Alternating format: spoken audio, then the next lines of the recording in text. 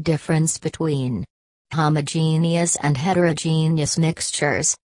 A homogeneous mixture is a solid, liquid or gaseous mixture that has the same proportions of its components throughout a given sample.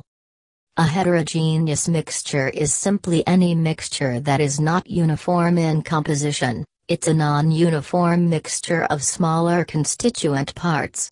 Using various means, the parts in the mixture can be separated from one another. Homogeneous mixtures have a uniform composition. Heterogeneous mixtures have non-uniform composition. Homogeneous mixture has no visible boundaries of separation between its constituents.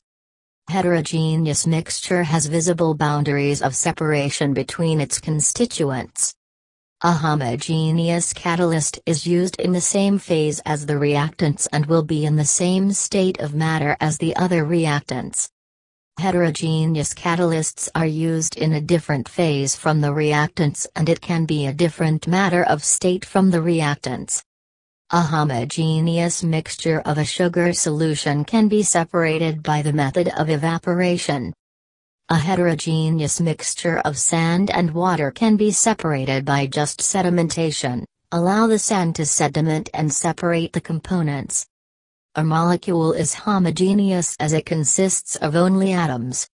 An atom is heterogeneous as it is comprised of protons, neutrons, and electrons. Some examples of homogeneous mixtures are salt in water, sugar in water.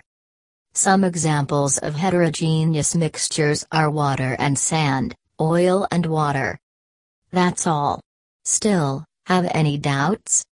Ask in comments below. Subscribe now for more videos.